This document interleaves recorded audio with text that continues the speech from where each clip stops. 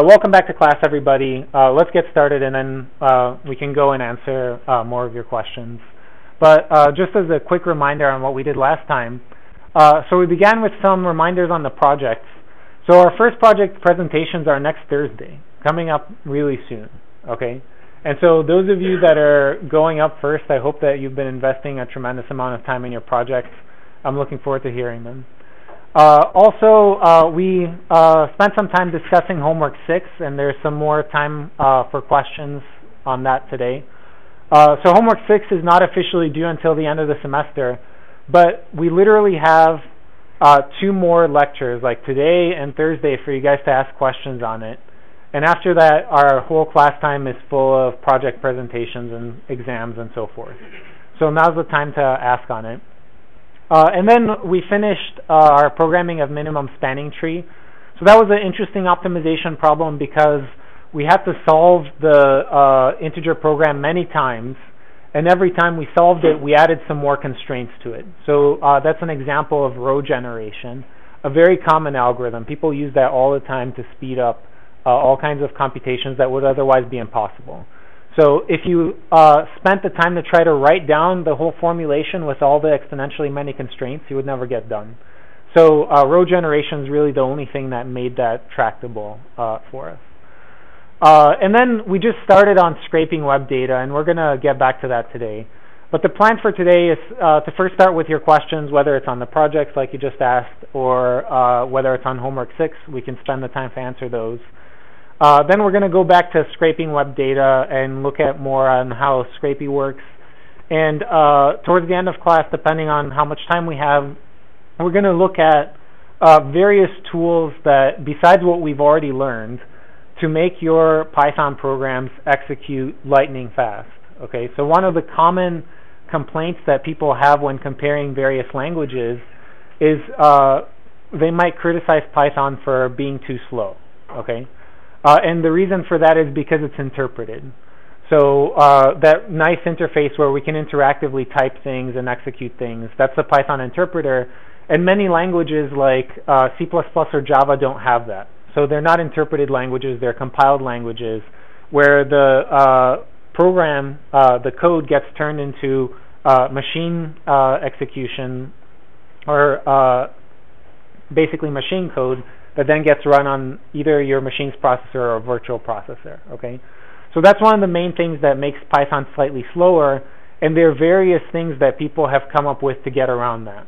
So what that means is that if you have a program that's slow, where maybe 90% of the execution is taking place in 10% of the code, some inner loop that's getting executed thousands and thousands of times, you can go and use these tools to make that part of the code, that inner loop, be just insanely fast. And we'll see some examples of that. Okay, but let's just begin with your questions either on the projects or on the homework assignments.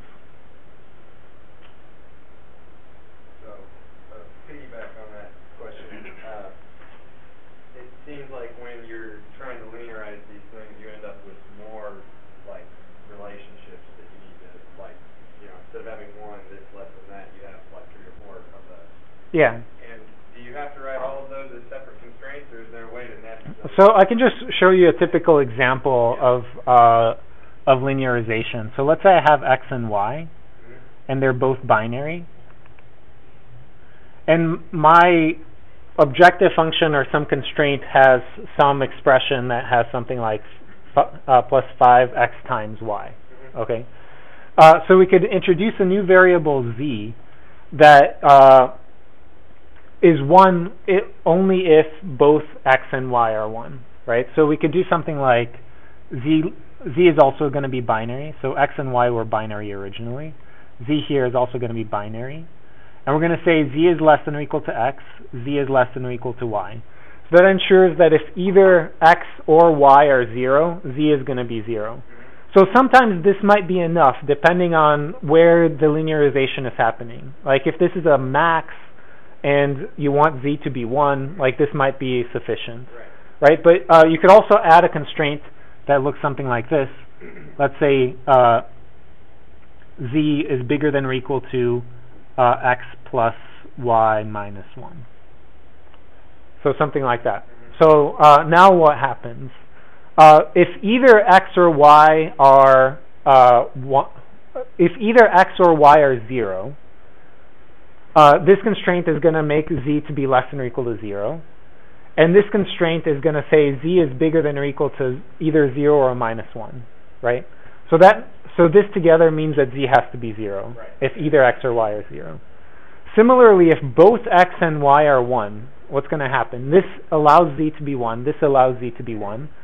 And this, since both x and y are 1, is going to force z to be 1. Right. Does that make sense? So when I write that in Pyomo, is there a way to write those three things into one constraint? No, you'd have to have individual constraints, introduce new variables, and so forth. So to my knowledge, and there might be somebody who's written some code for this, but there isn't an automatic linearization thing in Pyomo. What I was trying to do is write like a function where the constraints were inside the function, so that you call the function and it creates the constraints. But I have that explained. Yeah, so you'd have to do this individually for these various constraints. So other questions on either the homework assignment or the projects? Okay, I'd like to do one thing about the projects which I hadn't done before, and I think it's an important thing to do. So those of you that have had me for class before have probably seen me talk about this, but I'd like to just briefly talk about a style guide on how to make good presentations. And this should help you tremendously, especially if you're one of the first people going up to do your project presentations. So you could watch this video on it, but I'd like to just briefly go over the PDF that's just some bullet points on what makes a good presentation. And these bullet points really come from various advice that people have given me on my presentations, both when I was in grad school and since then, working at various companies. So let's just go over these briefly and think about these when you're creating your presentation. Okay, so the first one is say something interesting every 2 minutes. So the main thing that differentiates a good presentation from a not good presentation is content. It's really just about content. It's not about having, like, if you guys have seen Prezi or something like that, it's that presentation tool that zooms around. That does not make an interesting presentation. Content makes interesting presentation, right? So you could have like the barest looking slides that don't have any like fancy imagery or whatever on them, but it's the content that makes it interesting. So think about what it is that you're saying and what makes it interesting for your audience, okay? And make sure that there's something interesting on every slide or every second slide or so forth. So the next bullet point really goes into what defines the word interesting, and it's really your audience. It's not you, okay? So I'll give you an example that is especially pertinent to this class, which is you spent probably weeks coding your project, right? And so something that might be very tempting to do is put up a bunch of Python code on your slide, okay? That because you've poured like so much effort into your code. But your audience might be much more interested in something at a more abstract level than that. Like, what makes this code interesting than other code? Like, are you using some tool? And if you're using some tool, maybe you can just focus on the tool as opposed to show your code, because that's what's interesting to your audience and not the code itself. Or if there's some analysis, it's the analysis that's interesting and not the code, right? So the word interesting really is about your audience and not about you. The next one is use examples. So this is really important for presentations, especially on projects that you've worked on for a long time. So imagine that you've done some research project for 3 months, 6 months, whatever. You might know it really, really well, and it might seem totally trivial to you. But for your audience, it's the first time they're seeing it. And so a simple example can really help them understand what's going on, okay? So use an example to really highlight what the problem is, what the inputs are, what the outputs are, why the outputs make sense, and so forth. It's never a waste of time to do that, and it always helps your audience understand. So never flash a slide. So if you're going to have something in your slide deck, make sure that it's on the screen long enough for people to actually understand what's there. So if there's a figure or something or a graph, explain what the axes are. Explain like what the bars mean. Explain what the audience is supposed to get out of looking at that graph. So maybe many of you have been in presentations where there might be like 5 graphs and people will say, well, this shows this shows that. And for me as an audience member, usually like I just space out at that point because it's too little time for me to actually process what they're saying. So spend the time to actually explain what's on your slide and don't flash it. Use diagrams and almost no text. So these two things go together. You know, this is a PDF. I would never do this if this was actual presentation. Okay. So this is way too much text for a slide. So your slide should be such that when you put it on the screen, just by looking at it, people should be able to absorb what's on there. So that means no paragraphs of text. Usually my rule of thumb is if I have bullet points, they have something like 3 or 4 words after the bullet point, not a big long sentence or something like that. And the reason is that if you have a bunch of text, when you're talking, people have the choice to either listen to you or read what's on your slide. And you don't want to give them that choice. Like they should just always be listening to you as opposed to looking at what's on the slide. So almost no text. And diagrams really help in terms of people's understanding of concepts. So use visualizations, use Matplotlib, like draw some more things that might be useful. If you've never used this drawing software called Inkscape, it might help you create custom visualizations for your talk. I use it all the time for my talks. So use diagrams. So this is a huge issue for especially operations research.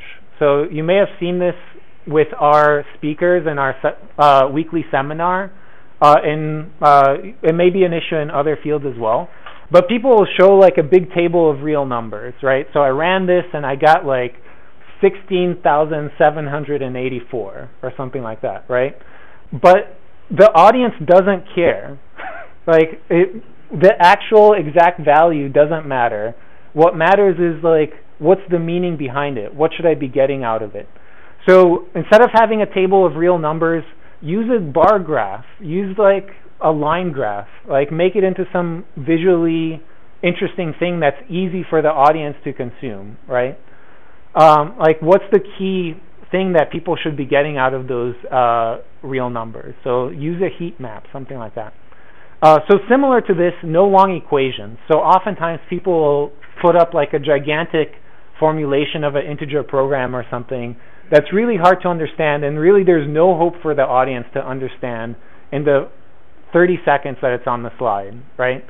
So instead of having these long equations, you might think of putting English text for the constraint or for the objective. What does it actually mean? You know, and you could put the English text and then substitute it with the symbols that actually represent that. Because what's important is the meaning of it, right? And not like the symbols that actually describe it. So the next one's also something that I especially see with people who haven't done many presentations before, which is they'll have a repeated outline, right? And many presentation packages let you automatically create these and insert them into your presentation, where it'll be like, you know, step 1, ABC, step 2, ABC. That's not useful. The audience usually doesn't want to see those. Instead of having those, just have a clear organization. Like organize your thought flow, use some transition sentences between slides, and the organization is going to be clear to the audience, and that outline is not going to have to be flashed on the screen. If you ever have this, usually I just use 3 bullets, something like, I'm going to explain to you what the problem is, I'll talk to you about the data I've collected, and then we'll look at some analysis. You know, like that's the most detailed an outline should ever get, really. The next one is control your audience's attention. And me pointing to the screen is an example of that, okay? So I've also seen this in people who haven't done presentations very often, is they'll talk for a long time, but it's not exactly clear how what they're saying is connected to what's on the screen. And pointing to the screen really helps focus people's attention on what you want them to be thinking about at that particular moment in time. So control your audience's attention. The next one, be on time. So audiences typically expect a talk to be of a certain length, right? So we go to a seminar, we expect it to be about like 50 minutes, and plus or 10% of that, people are pretty happy, right? So like you go 10% under 50 minutes, it's okay. 10% over 50 minutes, it's okay. But nothing makes an audience less happy than a talk that's not on time, right? Like it's either just too short and people think, well, you know, why did I come here? Or it's too long and people are not, you know, wanted to leave half an hour ago. And so be on time. And the final one is kind of the same thing that I've been telling you about the projects in general, which is when people remember you giving your project presentation or your talk or what have you, the thing that's going to differentiate them thinking that it was a good one or not is whether they can remember if they learned something from you, okay? And if they remember that they learned something from your presentation, that's like a huge win for you, regardless of whether it's a presentation at a company, at a scientific event, or in a class, right? So if they remember, hey, you know, from this project I learned this, that's what's really going to differentiate you as having a good talk versus somebody who has a disorganized talk and it's not exactly clear what the audience gained from it. In terms of what makes audiences think that they've learned something, it's two things. One, it has to be understandable, and two, it has to be complicated enough, right? So if it's too simple and understandable, people are going to be unhappy. But if it's complicated but not understandable, people are also going to be unhappy. So both of those things have to be true for people to leave thinking that they've learned something. So think about these bullet points as you're preparing your slides. And I'm looking forward to your presentations. People usually put a tremendous amount of effort into the project.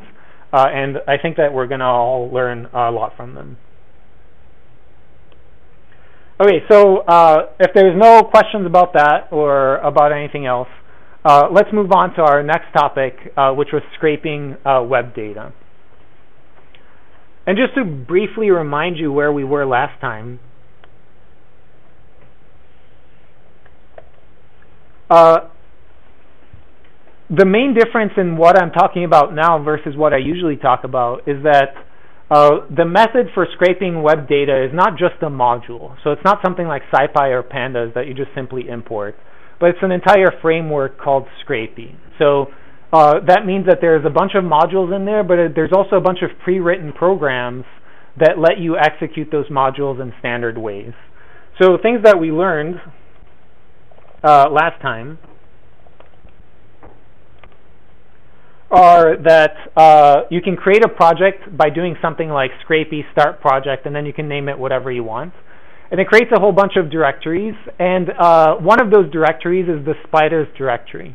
And that's where you're going to define your programs that are going to go over a bunch of websites and collect the data from those websites. And we've just started looking at the spider that I've programmed here. So let's go back and take a look at that.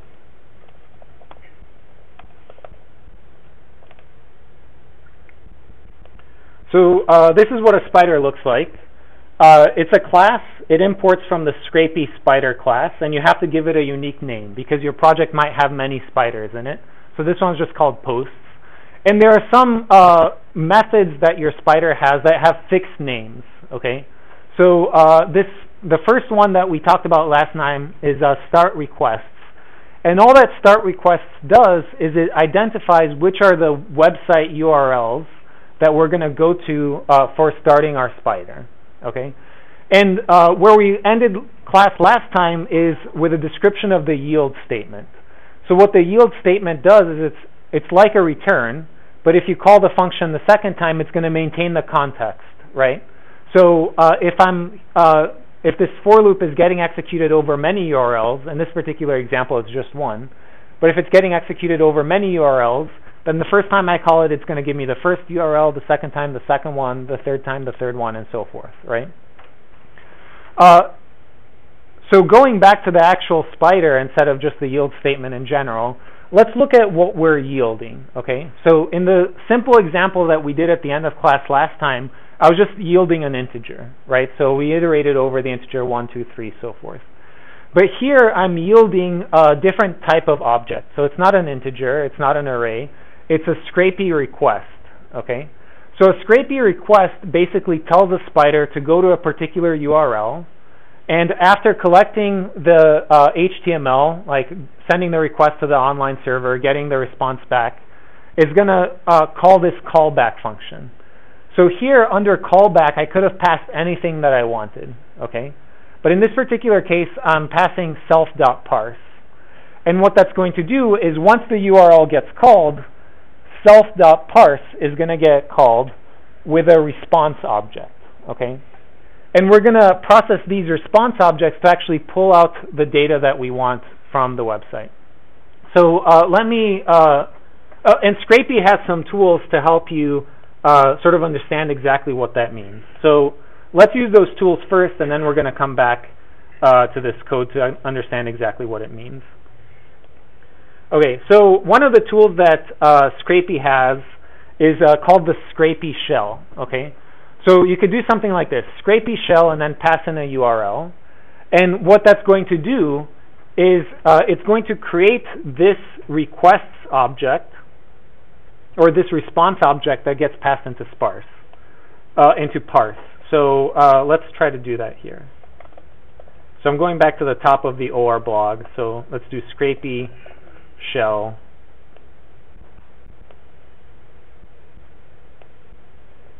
On this particular website. And so here I got a bunch of debug statements, so let's read them a little bit. So the interesting parts are maybe these things here.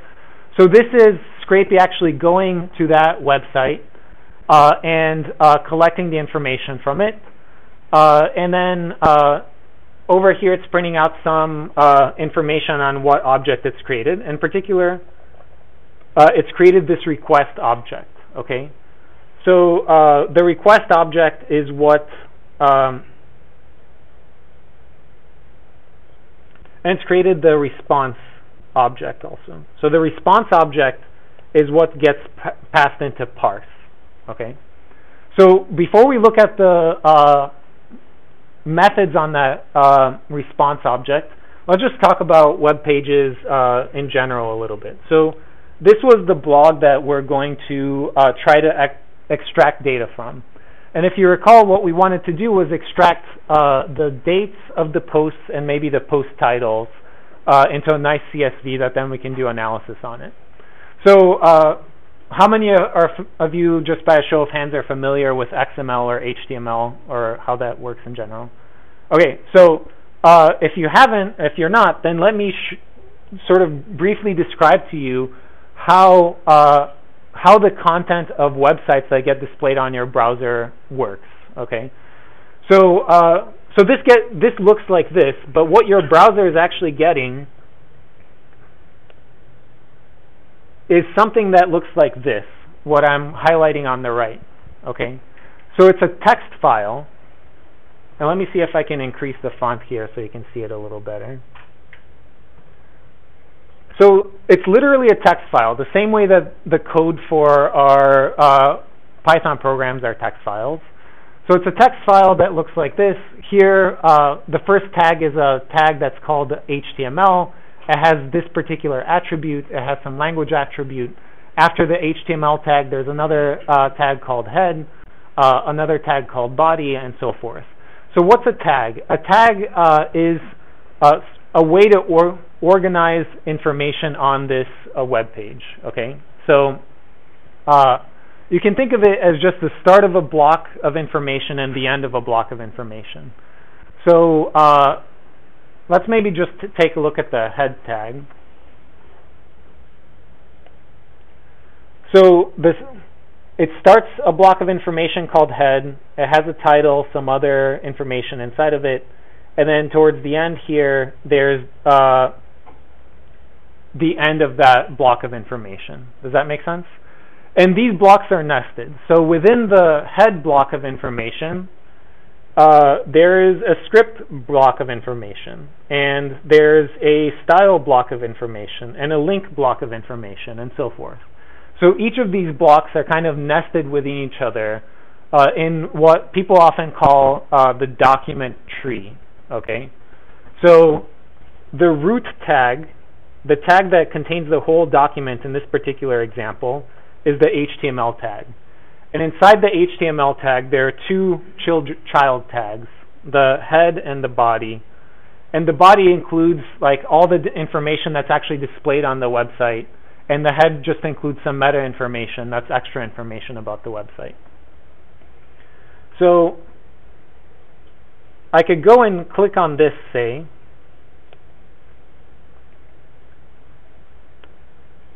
and click inspect. And what that does, or what my browser does here, is it sort of highlights what this block of information actually corresponds to in terms of the displayed on the website. Does that make sense? And over here you can see the path that from the root tag down to this particular block of information. So oftentimes these paths can get very, very complicated because they're computer generated. So it starts at the root tag, that's the HTML, then there's the body, then there's a wrapper, a container, a content, a post, blah, blah, blah, a div, a p, that actually goes down to this particular block of information, okay?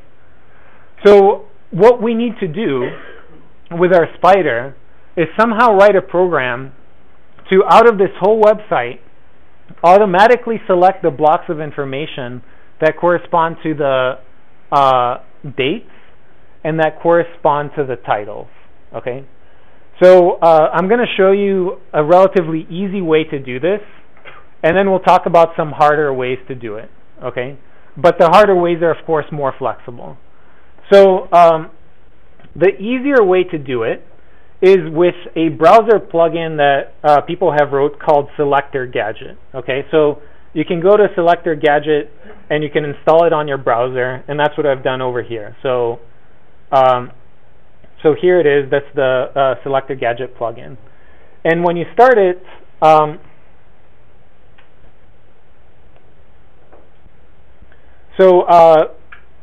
as I mouse over particular blocks in the HTML tree, it's going to highlight them, right? And if I click on a block, it basically means I want to figure out how to select that block. So let's try to select like these start dates, okay? So I click on that, and all of the blocks that I've selected are going to get highlighted in yellow, okay? So this is the one I clicked on. So it looks like it's only selecting the dates.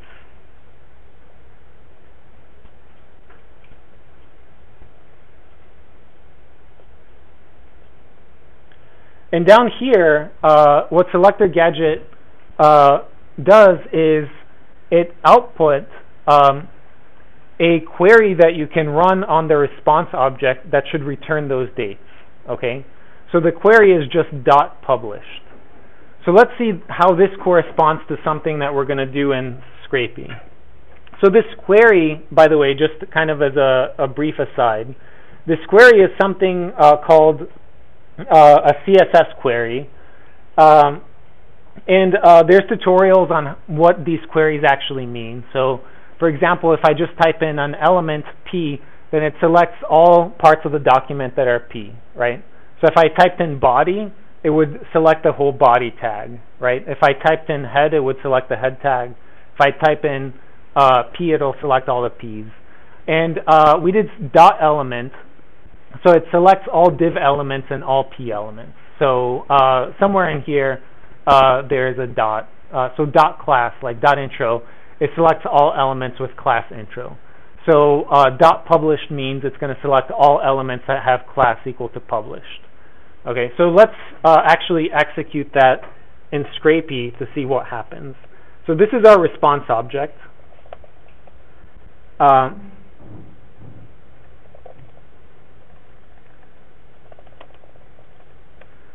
So if I do response, let's see. If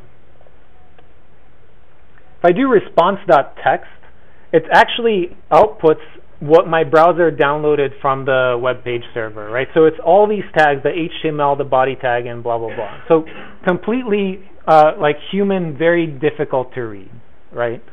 But we're going to process this by running some queries on it. So we're going to use this CSS query method, and I'm going to do .published, which is what selector gadget returned to me, okay? So if I run that, it's going to output a bunch of answers, and I want to look at them in a human-readable fashion. So let me say extract all, or just extract.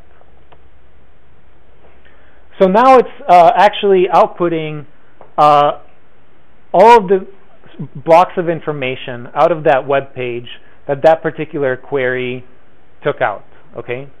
So it took out this, which had class published, this, which had class published, this, which had class published, and so forth. And those were all the dates that got displayed on the web page, right?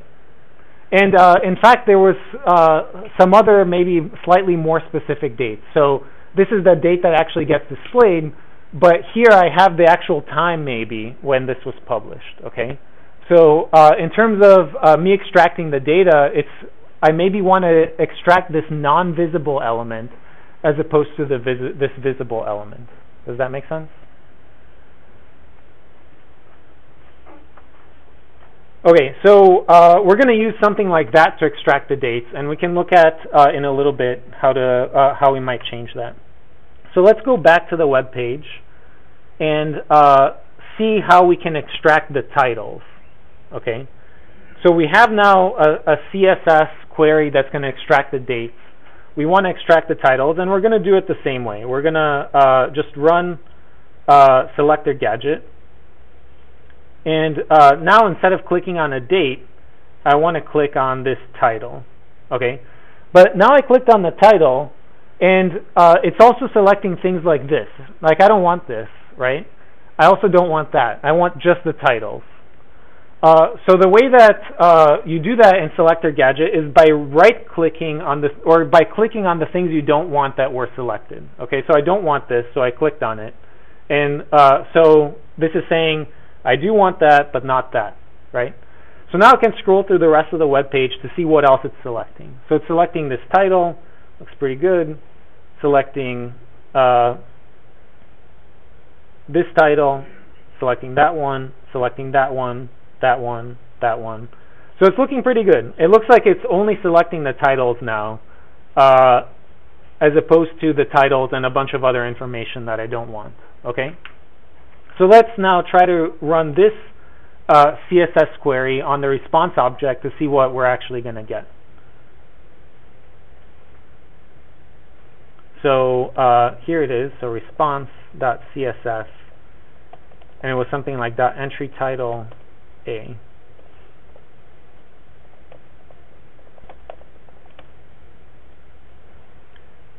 Okay, so let's see what this is actually returning.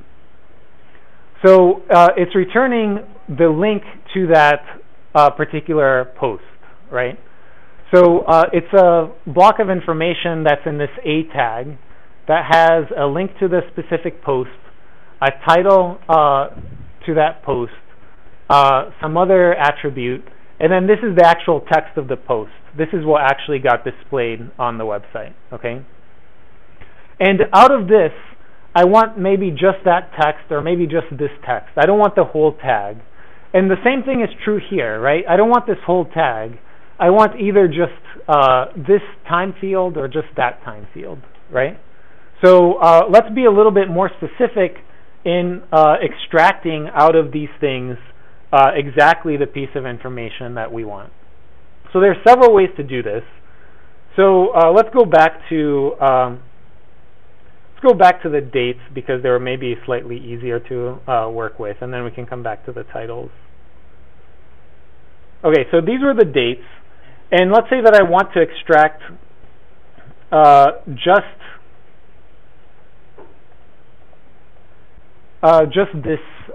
this part. Okay, so just this as opposed to this more specific time, and then we can try to do the other one. Okay. So one way to do it is you could at this point use a regular expression. So all of you are familiar with this. So let's try to write a regular expression that just extracts these dates out of these strings. So can somebody help me write that? Anything between closing angle bracket and opening angle bracket? Okay, so I'm going to write something, and then maybe it'll work and maybe it won't.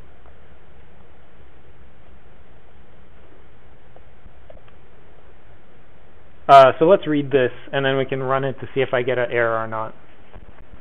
So it's saying any character, as many as you want, but then there has to be a closing bracket. Okay? So I'm hoping that this is going to eat all of that, and it's going to end right there. Then I'm saying capture whatever it is before you get a closing bracket and then some other stuff. Okay? So I'm hoping to capture this and then that with the last dot star. So let's see if this works. Maybe it will, maybe it won't.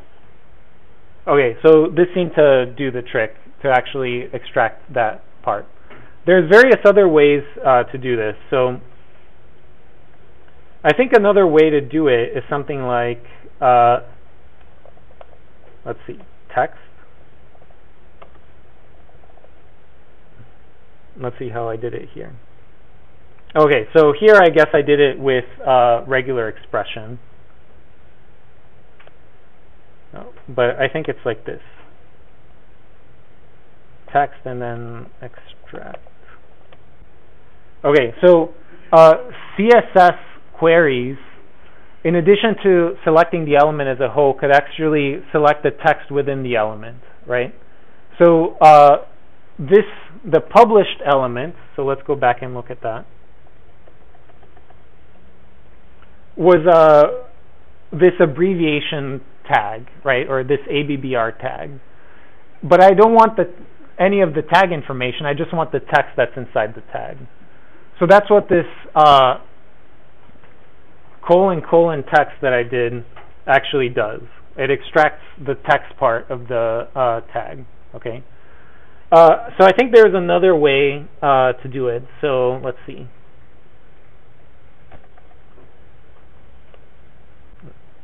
Let's try this. Attribute title.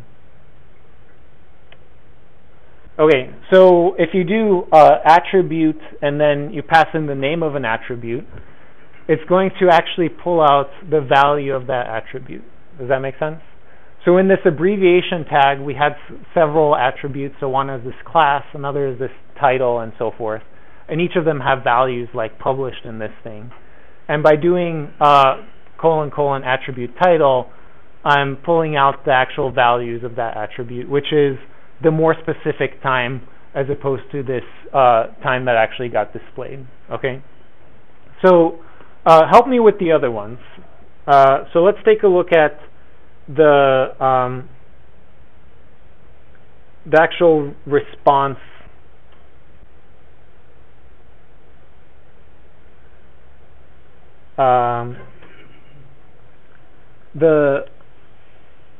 So this part, the entry title A. So response.css entry title A.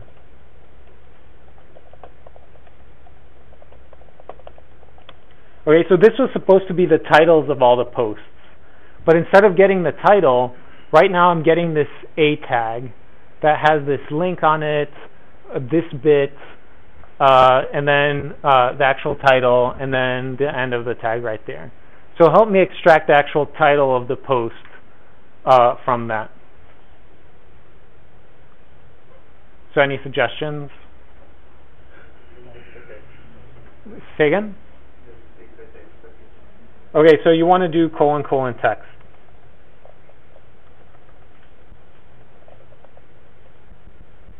Yeah, so this seems to work really well, right? Which, because what it's doing is, out of this tag, it's ignoring the actual tag and taking the text inside the tag, which is that bit, which is the part that I want, right?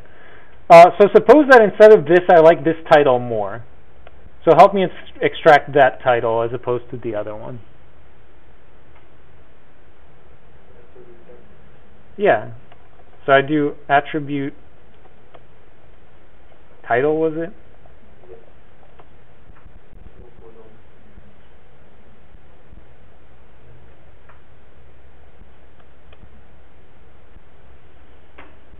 Like that, and then I pull out those titles, okay? So that's the way that we're going to take one of these response objects, and out of that big, complicated, computer-readable but not human-readable mess, we're going to extract just the information that we want, okay? And I'm going to come back to this a little bit later to show you some more advanced techniques of extracting this information as well. But for most of the things that you would want, I think the CSS queries that we've learned are probably sufficient. So let's see what I actually have in my Spider code here. So this is extracting the dates. Instead of using the nice CSS functionality that we just learned about, here I'm using regular expression, okay? So, but it's going to achieve essentially the same thing. It's going to pull out the dates of each of the publications, and this is going to pull out the text of each of the titles, okay? So now I have a list of dates and a list of titles. So what I want to do now is tell my Spider that this is the information I want and that it should record it, okay? The way that you do that is by yielding a dictionary. So we're going to create a dictionary, and these two things are, you can think of them as column titles for a CSV that we're going to create, okay? So we're going to create a CSV with two columns. One of them is going to be date, that's going to be the date of the post, and another one's going to be title, that's the title of the post, okay? So what I'm doing here is taking these lists, each of which have about 10 elements in it, which is all the posts displayed on the first page. And I'm zipping them together so that I'm matching up a particular date with its corresponding title. Does that make sense? So we're going through these pairs of date and title. Here I'm incrementing the count. So what's self.count? It's a variable that I created here at the beginning that just makes sure that I don't extract too many of these. I want 45 at most. So here I'm just keeping track of how many of these I've extracted. And then I'm going to yield the dictionary that I create. Here the key is date, and then the value is the actual date, and the key is title, and the value is the actual title that we pulled from the website. And then if the count is too big, then we're just going to return. So return is different than yield, right? So return means like I'm not going to come back to this function. Whereas yield means that I get called again, and I get called again, and I get called again, right? Okay, so as we go through this loop, we're going to iterate, and we're going to yield a bunch of these pairs of dates and titles, okay? But I want 45 of them, and on this first page, let's see how many of them there are. So this was us extracting the titles.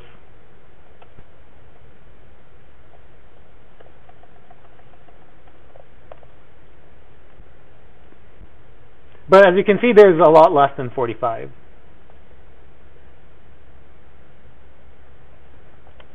There's about 10 of them, right? So I need to have the Spider somehow automatically go to a different page and extract some more. So in particular, let's go back and take a look at the blog. So if it was you navigating this website and you wanted to find some more posts, what you would do is you go down to this bottom link and click on older posts. That's going to take you to another web page that has more posts on it, right? And so forth. So what we need to do is to tell the Spider to automatically find this link and go to it and continue processing from there, okay? And the way that we're going to tell it to find this link is exactly the same way that we told it to find the titles and the dates. So let's create a little CSS query for that. So right now, the query I'm getting is nav below A, and I'm just kind of quickly making sure that this doesn't accidentally select something else. Say again? Oh, yeah. It says, that's right. That's right. So in parentheses here, it's telling me how many things it's selected. So it selected only one, so I don't need to check, because I know that it selected the one I clicked on. Okay, so let's go back to the shell and do response.css nav below a extract. Okay, so again, it's going to give me one of these blocks of information that's one of these link blocks. And what I want from this is not the text. I don't want the older posts. I don't want anything else other than this URL, because that's where I want the spider to go next. Okay, so help me actually extract that URL from there. So what do I need to add here? Yeah, attribute href, and that's going to actually give me that particular link. Okay. So let's see what my spider is doing after it yields all those pairs of dates and titles. The next thing it does is it creates a variable next page that's going to be nav below attribute href. So it's that URL. Okay. And then it yields. So here we were yielding dictionaries, and now we're going to yield a scrapey request, which is something that looks exactly like what we yielded for a start page, right? So we're going to yield a scrapey request. The URL is going to be next page, and the callback is going to be self.parse. Does that make sense? So it's basically telling the spider, click on this link, get the response object, and then call this function again, which means I'm going to go through and select titles, I'm going to select dates, I'm going to look at for older post link again, and so forth. Does that make sense? So the one part that I haven't explained is this URL join line, which is that sometimes links on web pages are relative instead of absolute. So what I mean by that is this is an absolute link because it has the whole like HTTP blah blah blah blah blah, right? But sometimes on a web page, people could specify this by just writing something like blog page 2, okay? And this is just a helper function that Scrapey provides for us that can turn a relative link into an absolute link, okay? So this is just making sure that if it's relative, it turns it into absolute, because that's what request needs, is an absolute one, and then we're actually going to send out the request. But you had a question? Yeah, basically the same thing, but so the URL join inside that they actually check whether it's related. That's right, and it's going to return the absolute one, because that's the one that I actually want. And so that's why we turn it into an absolute one here, and here we actually yield the request, okay? So if I didn't have this counting, if I didn't have self.count, what's going to happen here is the spider would go to older posts, would process this page, would go to older posts, process this page, and keep going on and on until it can no longer find an older post link, basically, right?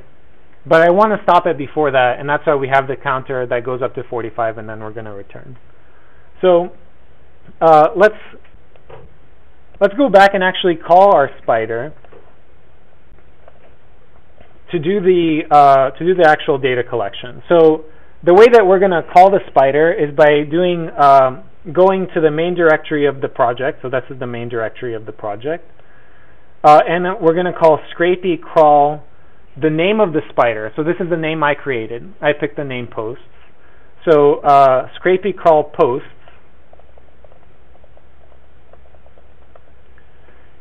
And by doing this -o, you're basically specifying the way that you want the results written out. So remember that my parse function is just returning these dictionaries. And so Scrapey has written several different output formatters. So one of them is a CSV, but there's various other useful formats that people use. But for us, let's just look at the CSV one, because that's the one we're familiar with in terms of working with pandas and so forth. So I'm just going to output into a file that we're just going to call them like postdates.csv. And let's see what this does. Okay, so Scrapey now is outputting a bunch of information, and each of these pauses is basically Scrapey pausing for a second to go to a new URL, looking at that new URL, taking the information from there, processing it, yielding some more items, and so forth. Now, oftentimes, if you're trying to scrape from a website like CNN or BBC or something like that, one of the things that might happen is that the website might block you, okay? Because like if a website sees like a whole bunch of requests from the same IP address, like all like right next to each other, they think that you're not a person, which this is not. It's a spider, right? And so they want to limit the amount of bandwidth that they're wasting on you, and so they might block you. So there's various ways to tell Scrapy how fast it should go, right? So you can tell it wait like 30 seconds between each like URL request, okay? And that's going to make sure that you're not getting blocked because you're not consuming too much of that website's bandwidth. And you can just like run this overnight, and if it takes like 10 hours to collect your data, it takes 10 hours, right? But in the end, like you're going to have it on your disk so you can actually process it. So let's actually take a look at what we got as output. So this is our CSV file. So, you know, the dates, the titles, and so forth.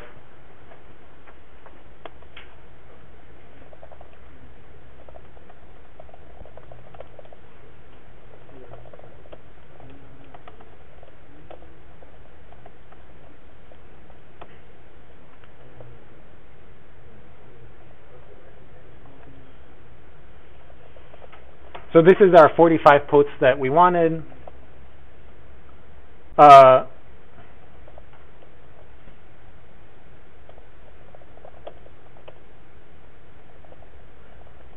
So somehow in pandas there's a way to actually turn this date into an actual date object in Python. So you could start automatically computing things like the time between posts and so forth. And then, of course, Pandas, you can search this tab computation pandas.convert to. Yeah, oh yeah, it's like to date time. That's what it is. Yeah, so there we go. So if we do df.date equals this, now it's an actual date time object, right? So now you can start computing differences and so forth. And then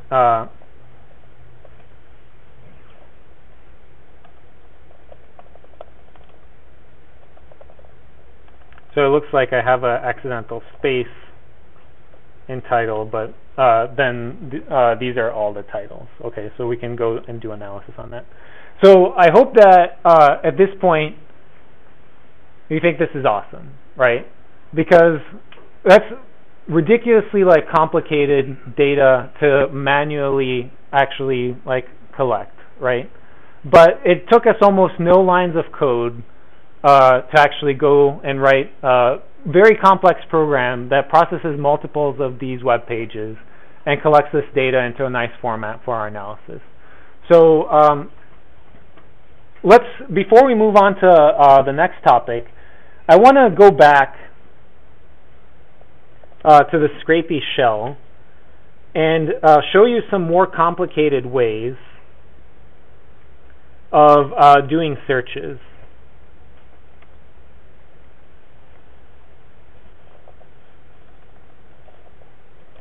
Okay, so the one way that is the kind of automatic way that we saw using selector gadget is this CSS selectors or CSS queries.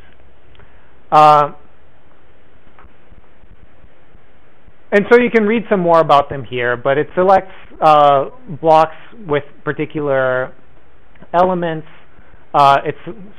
We used one of these, so it selects an element with an ID. So when we did nav below, it meant that that particular tag had an ID that was nav below. Okay, and you can do various other things, but this one is perhaps slightly less used than the other more complicated way, which is called XPath. So XPath is its own query language that people developed specifically for XML or HTML type data, which is this data that's inside of these blocks. Okay, so in addition to web pages and web browsers, tons and tons of other data in lots and lots of companies get stored this way. Okay, there are these like tags of blocks and blocks within blocks and so forth, and attributes inside of these things.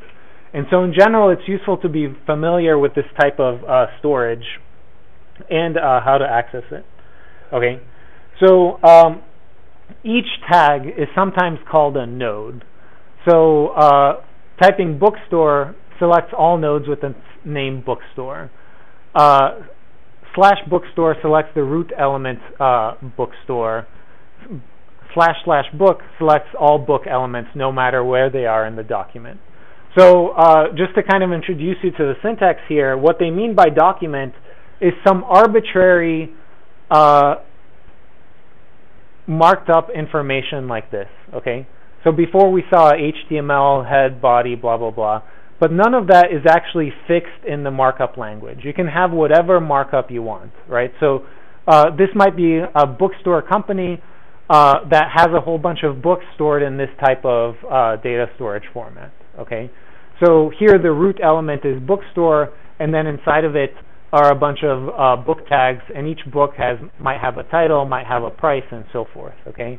And the title has a language attribute, etc., etc. So let's try to use XPath to select the titles of the postings, okay?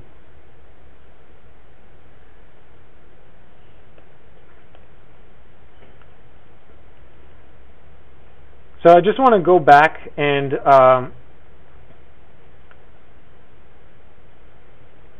select just the titles of the postings as we had before. So they look like this, and that's using a CSS query. But let's try to do the same thing with XPath. Okay, so what kind of an element do I want to select? Right, I want to select an A element because that's the kind of sort of block of information that I'm looking for here. Okay, and this A element could appear anywhere in the document. So we can go here and I can select all A elements. So here it is, I selected all A elements. But if I select all A elements,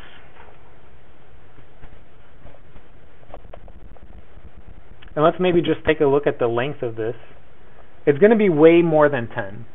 Because what A is a link, okay? So it's going to select every link in that document.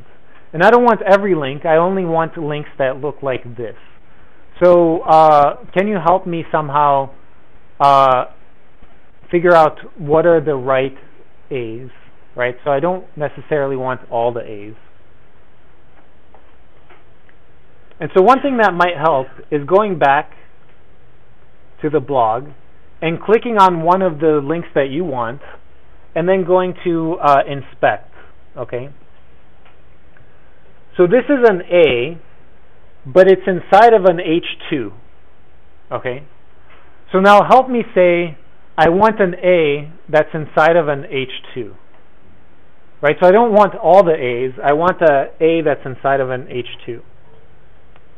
And the way that you do that in XPath is something like this. So selects all book elements that are descendant of bookstore element, no matter where they are under the bookstore element. So help me say I want all the A's that are inside of an H2. So what should I do? Okay. So this is a little different than what you said, okay? So here, I'm basically saying that the A has to be immediate descendant of H2.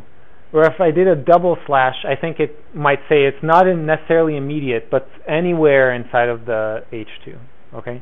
So let's see how many I'm getting here. So here I'm getting 10, okay? And let's see what they are.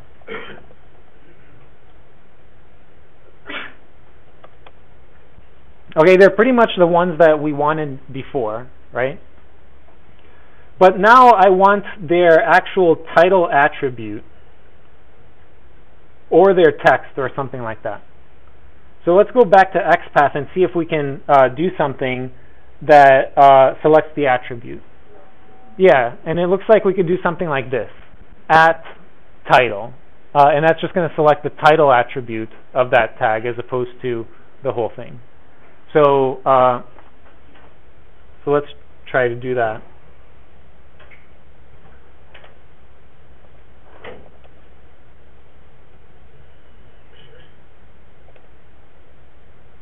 Okay, so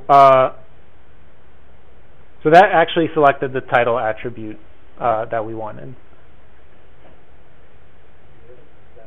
Say again? Why did you put a slash After after A? A, because out of all of these A elements, I want to take their title. But was it in the next part? So in that tutorial, they're saying select all attributes that are named Lang, so out of everywhere. But I want out of just the A's that I picked to get their titles. And I think there's another thing we could do here. Let's see. I think if we do text, it's going to actually pick the text. Okay. So the difference here is that we're not relying on selector gadget to work properly. Okay.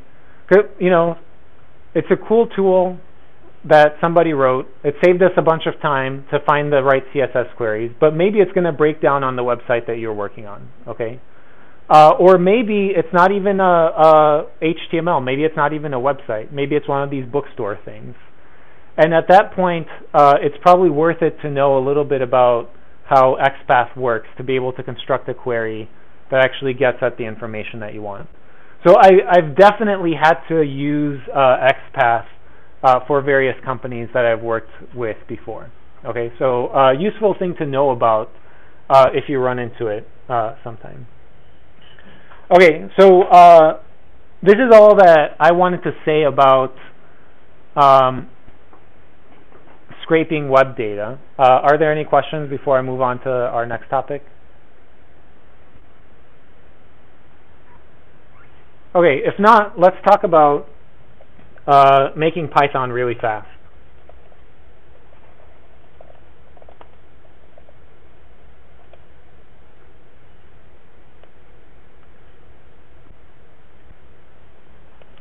Okay, so in this file that I've pre-programmed, I took an example from one of our previous homework assignments. So something very similar to what you guys did on homework 4 when we were doing the large-scale machine learning where we had to compute gradients, right? So there we had this really complicated computation for computing the gradient of a multinomial logistic classifier that had lots of logs and exponents and sums of exponents and so forth. And so here I've programmed several ways of computing something like that. So just to kind of remind you, we had some parameters that were the parameters of our machine learning problem. So here I might have two sets of parameters, each with 7,000 entries. And I had a bunch of data that's like our images that, let's say, 50 images, each with 7,000 coordinates. Okay, and I need to use these two things to compute something like a gradient. But here I've simplified it a bunch so that we can read through it slightly easier. Okay, so let's read through just a standard Python for loop implementation to see what we're computing. So we're going to just return two things, right? One for each set of parameters. And all that we're going to return is well, let's read through it and then we can write it down to make sure that we understand. So I'm going to iterate over our parameters. I'm going to iterate over the data, and I'm going to compute the dot product of that piece of data with that parameter set. Okay, and then I'm going to take e to that dot product. So this should look very familiar as what we did in the homework assignment, right? So we had e to the parameters for a particular image times dot producted with the image data. And we had the sum of exponentials that was in the denominator. So at the end, after we take the sum of exponentials, we're just going to do 1 over that sum of exponentials. So something reminiscent of the homework assignment, but not exactly the same. Okay. But it's reasonably complicated. Some dot products, some exponents, and then a reciprocal at the end. Okay.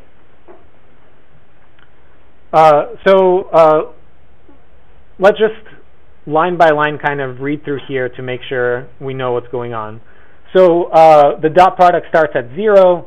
We're iterating over each element in the piece of data and in the parameters, multiplying them together and adding them to the dot product. Once I've computed that dot product, I'm going to take my answer here, which is going to be the sum of exponentials, and adding the next exponential to it, which is math.x of this dot product. After I've computed the exponential, I'm going to iterate through the answer again, and then just do 1 over whatever that value is. Okay, make sense?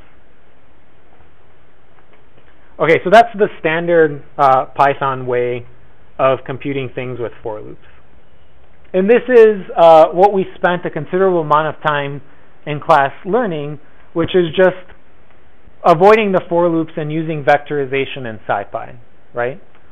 So let's read through this. So the dot products, how am I going to do that? So I reshape the data by adding an extra dimension in the middle, and I multiply it with the parameters, right?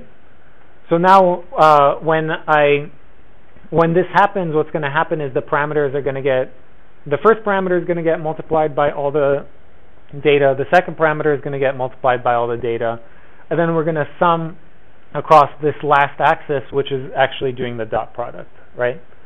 So at the end here, I have a 50 by 2 array. And what happens after that is I take the exponent of that 50 by 2 array, I sum across the 0th axis, which is the 50, and take the reciprocal of that to give me these reciprocals that we want, right? So using a piece of paper and a pen and some of your knowledge from class, I think all of you would have been able to come up with this code. Make sense? Okay, so that's the second option for writing the same piece of code. So now let me introduce you to some options that you're perhaps less familiar with.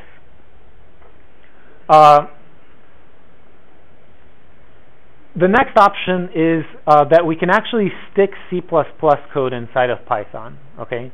And we can have Python compile that C++ code, pass parameters into it, and read the data out.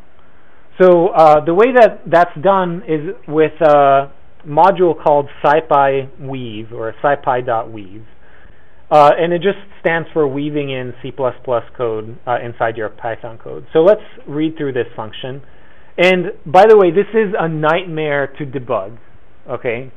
Like it took me a long time to debug this, and we can talk about why that is in just a moment. But let's read through it first.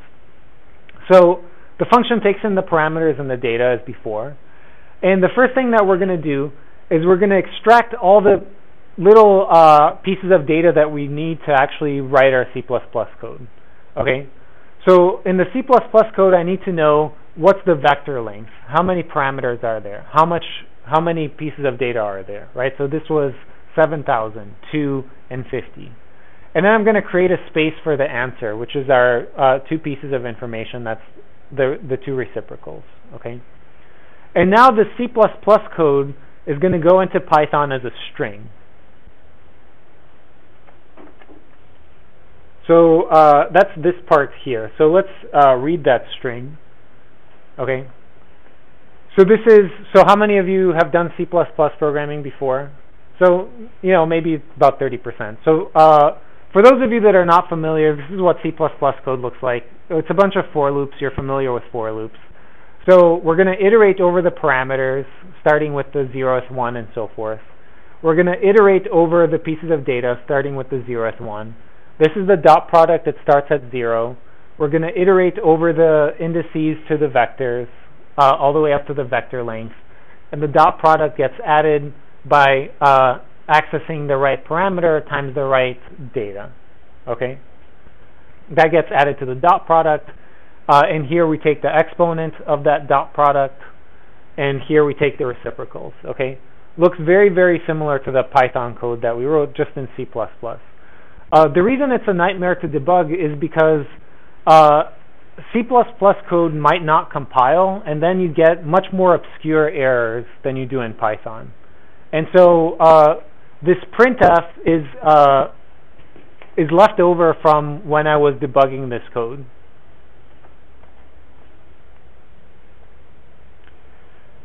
So now we're actually going to call that code. So what that is scipy weave inline. I'm going to pass in this whole string that's the C++ code. And then I'm going to pass in the names of all the data that needs to get communicated between the C++ code and Python. Okay? And the data that I need to communicate is vlength, nparams, ndata, params, and data, right? So and answer, right? So that's the thing that's going to actually get returned. I also need to tell it what C++ headers this code has to be compiled with. So in particular, exp is in CMath, so that's why I'm passing in CMath in here. And then verbose 2 just says, print out the information as you're compiling this.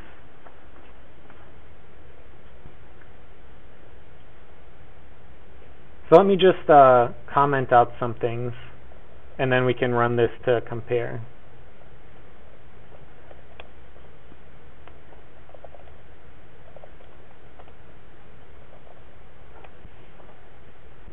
Okay, so let me just show you what happens if we do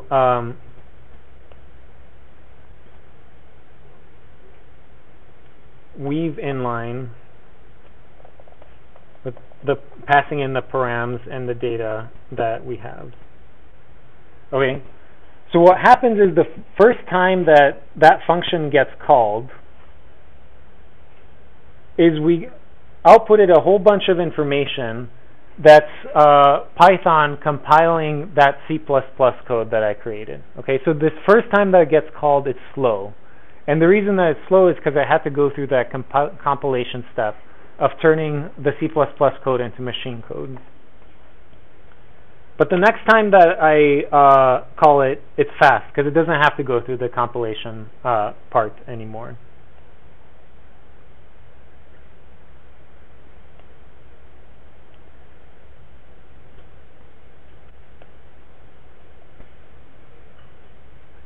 So we're going to compare this with the other ones in just a moment.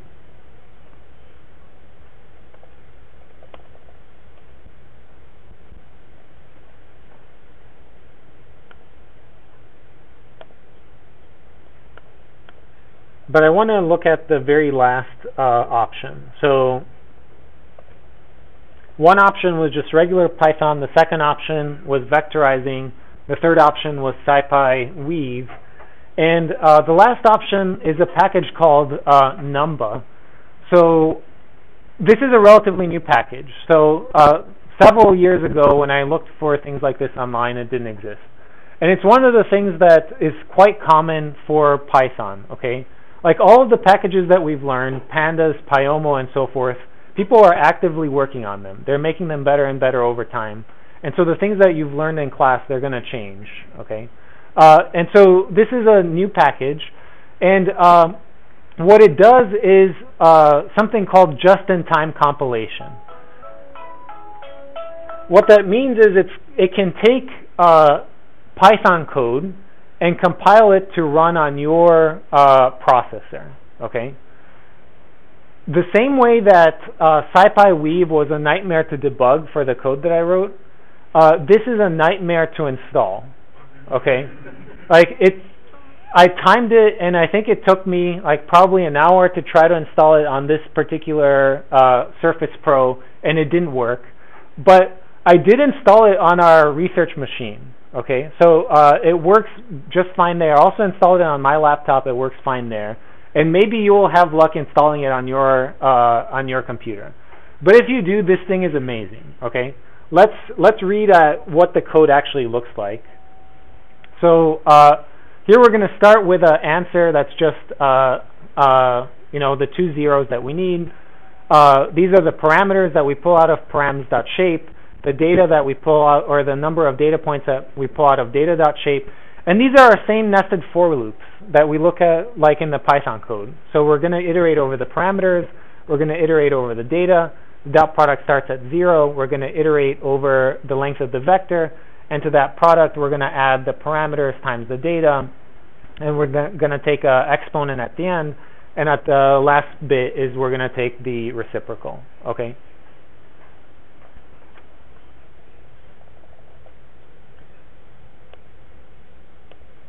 And so I'm running this code now on the research machine where I've installed everything, okay? So let's just time it, time the output of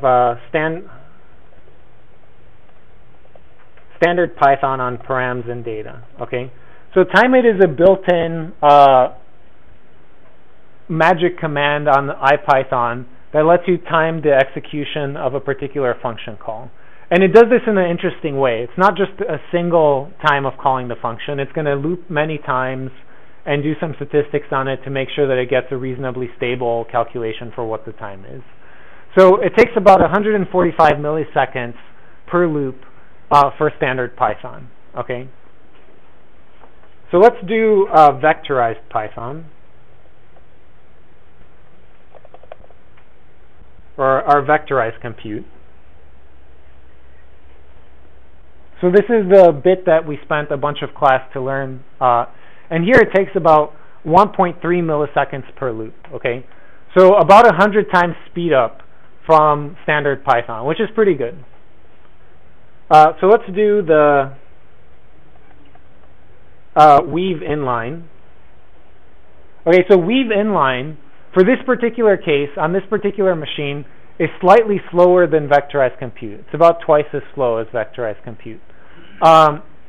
This is not true in general. Like on my laptop, weave inline was about 3 times as fast as vectorized compute. And probably if I passed in larger pieces of data, it might also end up being faster on the computerized machine. Generally, the inline C++ code is going to give you maybe 2 to 3 times speed up over vectorized compute, but not in this particular case. And then let's do the last one. Let's see what I called that one. Numba compiled. Okay, so it's insanely fast, right? It's 3 times faster than vectorized compute, and on the order of 500-ish times faster than standard Python. But it looks exactly the same as standard Python, right? Like if we go back and look at the code, this function, actually, there is nothing weird about this.